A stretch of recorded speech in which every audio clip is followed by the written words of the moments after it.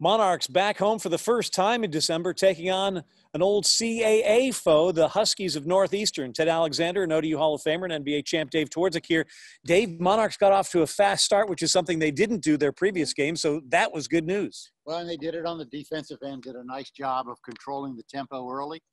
The big concern was trying to slow Northeastern down, and they did that initially, but Northeastern kept plugging, came back, a couple turnovers on our part. Northeastern was back in the game, and it was that way the entire time.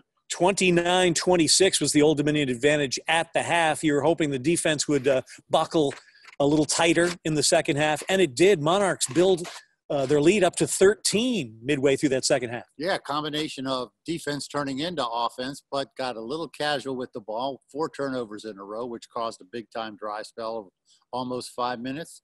Northeastern comes back into it. One thing we noticed about the Monarchs this day was a much improved defensive performance.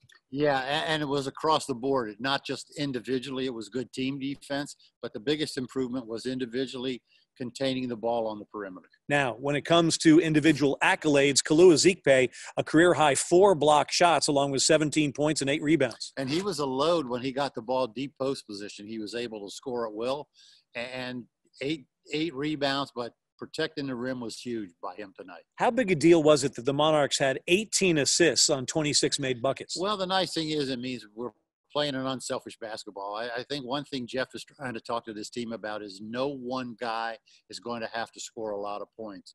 And by distributing the ball, other guys scoring, it makes 2 guys happy on the floor. Joe Reese, 11 points and 7 rebounds. Malik Curry, the other Monarch, in double figures. He had 10 points, 5 rebounds, and a team-high 8 assists. Monarchs defeat Northeastern 66-62. Their record now 3-2. Joe Reese did a nice job, especially in the second half when we were struggling a little bit. He's the one that got us out of that dry spell with a couple nice drives.